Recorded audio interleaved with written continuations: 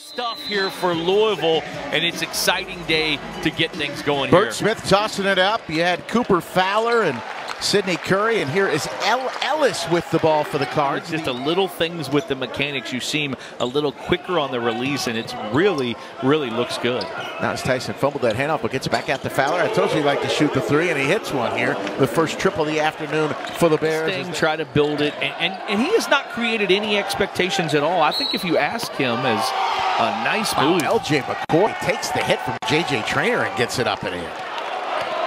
In the last almost 7 minutes of action. Fowler for three, and the Bears have the lead at 17-15.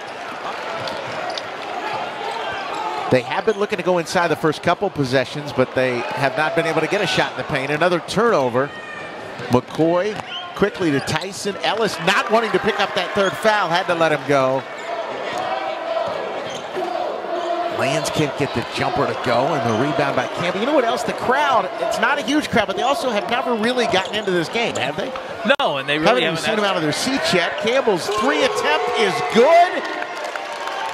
Hamilton Campbell, a 6-foot freshman from Whitesville, Virginia, and Lenoir-Rhyne leads Louisville.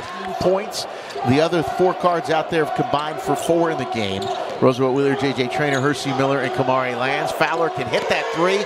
He hits another three, and all of a sudden Lenoir-Rhyne has a 6-point lead on Louisville. They led at the half, 27-20.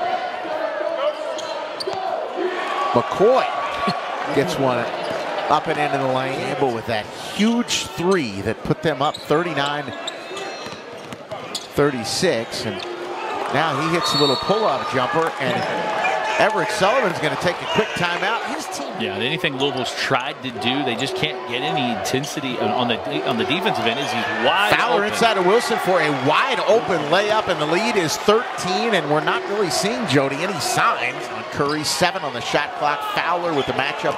Could have gotten a shot off at this point. 3 seconds to go, and they're just going to have to throw one up.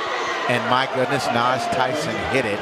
That was one of the better defensive possessions for Louisville, the shot you'd want. An opener just 10 days away against a Bellarmine team that won the A-Sun tournament title last year. Another turnover in the paint by the Cards. A whole lot went right today. And I think what we'll hear from him in the pregame or the postgame as Kamari Lands scores his first bucket is that Kenny Payne's going to want to see how his guys react to this. You came out, you had your first exhibition. You can't play any worse than you did here today as he embraces Everett Sullivan. They have a hug and talk to each other there. And, you know, you can't play any worse than you did here. They got to go back to trying to get better. You still got 10 days before your opener. You have to make a major improvement from this game to Thursday night in Chaminade. This is a long season for Louisville, and it started off at the very bottom.